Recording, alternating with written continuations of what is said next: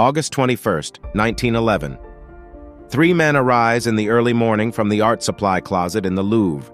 With the Louvre closed, there was no one to stop them from lifting a painting from its safety glass, covered it with a blanket, and proceeded to the train station for an express train out of the city. They had successfully stolen the Mona Lisa. 28 hours it took for someone to notice it was missing. You see, the Mona Lisa at the time was not a very famous painting like it is today, and if not for an artist mentioning the missing piece, who knows how long it would have taken to be found.